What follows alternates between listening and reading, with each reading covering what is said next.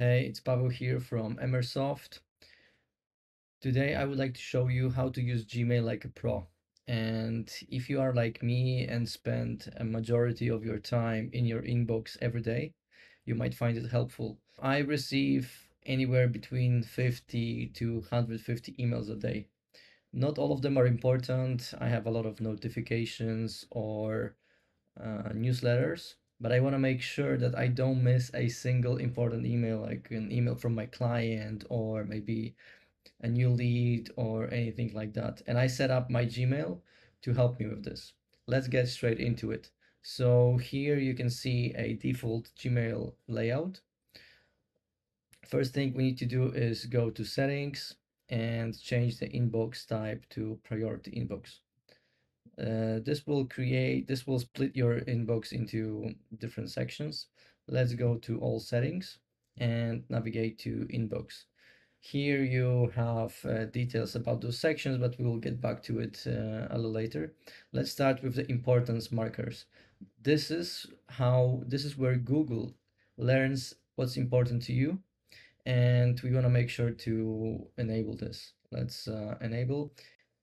And here, as you can see, now I can see the icon of the importance marker. If you had that enabled, but you still didn't see the icon, I would suggest just disabling it, saving, and then enable it again. Sometimes Google acts funny with that.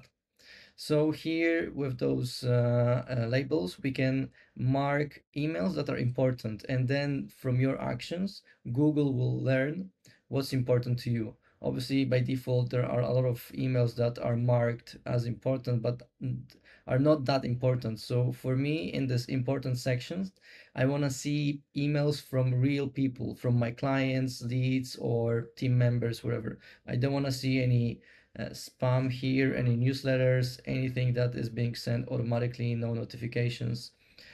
Meeting invitations are also important. I don't want to miss them. So first thing that you can do is go for those emails and just mark those that are not important. So let's say this is not important. This is some notification. Then I have the Google Workspace again, Clay Team, and things like that. Obviously, you're gonna have a lot of those emails, and you don't want to spend time going through this, and that's fine. Google will learn from your future actions. So for now, just leave it as it is. But then you want to make sure that when you receive new emails, you go through them and then just mark if it's important, if it's an email from a person, then that's important to you, marked as important. Here in everything else, you will find all the other emails that are not important, right? And this is also it's also good to go for this and see if there are any emails that are important to you but are not marked as important. But as I said, this will improve with time. Next, let's talk about labels. Labels are also pretty useful in Google. And one of a great examples of label would be to group all the emails that have invoices, like accounting and invoices. I do that a lot. I have it set up for myself as well. So I prepared this query where I look for all the emails that are related to invoices. So I just paste it here. I'm gonna send it to you later. And now I see there is one email that was found with some invoice attached. This is really a preview of how that filter would look like, would work. So if you're happy with that, if you see that those emails are actually invoices, then you can hit this button and create a filter from that. So hit here, uh, check this one. This will apply the new filter to all the emails that were found here, and then apply, choose label, and from here you can create a new label. So I like to add emojis, invoice, like accounting, let's say, uh, book, let's say like that, yeah, invoice, invoices. Then I have a label for invoices, create filter, and there we go. Now all the emails that has and attachments with invoice or mention any invoice or payment confirmation will be added automatically to that label. You can customize colors, you can change this. So for example, this is, color of the money. So that's for invoices. Another good example for labels would be meetings invitations. So I get a lot of them. I have a query for the meetings. I paste it here. Again, it found all the emails that has some kind of meeting invitation. I hit here, create a filter. This is fine. Then I want to apply this to all the matching conversations.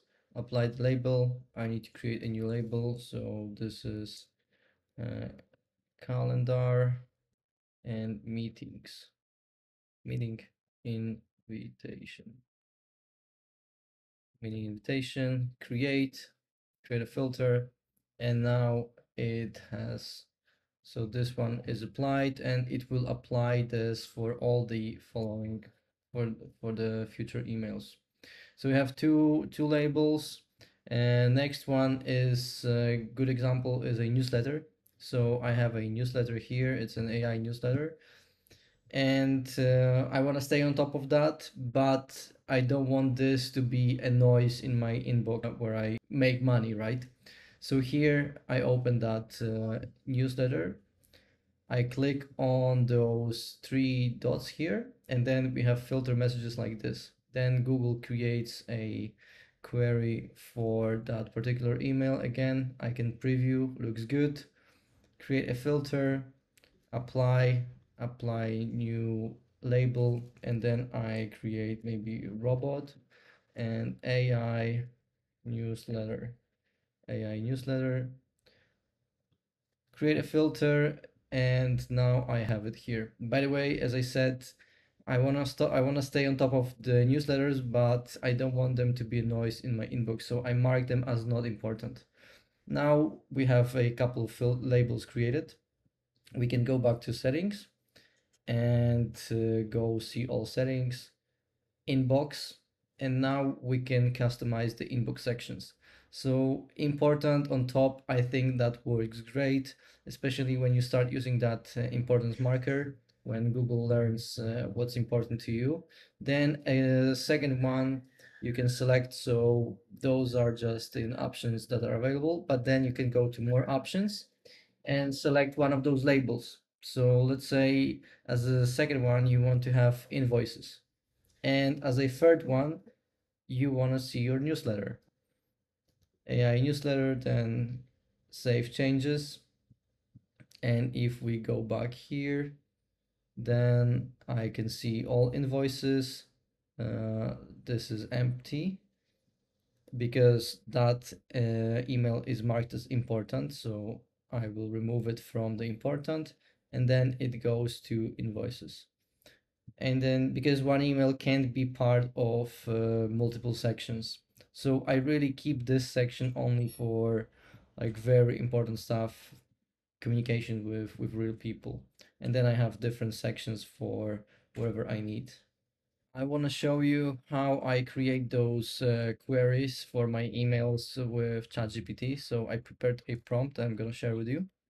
Here I paste it, and then I have this place for the query. So let's say I want to create a filter that would filter out all the emails that pertain to our marketing outbound service. So we use couple of different tools, and I want to have just one label for all of them. So let's say include all the emails that pertain to the following tools and apps. And then we use uh, Apollo, IO, and then play.com and Apify.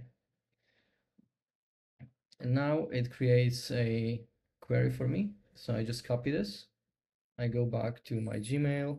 I paste it here, and then it filters out all the emails that has anything to do with those tools that I use, right? So I'm happy with the result. Again, create a filter, and I want to apply it here. choose label, I create a new label. So marketing outbound tools, and let's say email marketing outbound tools.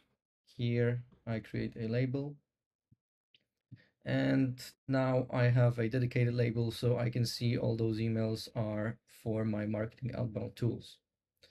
And then the last thing that I want to show you here is Google Tasks. This is very helpful, and I think that a lot of people don't even know about it.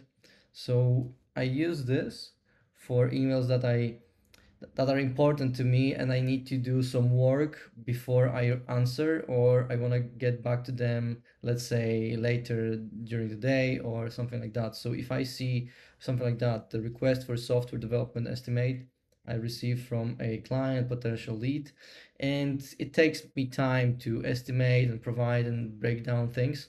So what I do is I go back here and sorry, I go here and I add it to the tasks. Then this email ends up in my tasks, and then I can have easy access, so I can go by with my day, go other places, and I always have this tasks tab open here, and I can go back to that email, and it's here. I don't forget about it. Then when it's ready, I respond. I'm happy with that. I close the task. Like, this is a great workflow for me. I spend a lot of time in my email. If you have any questions or need any help, just let me know. Thank you, guys.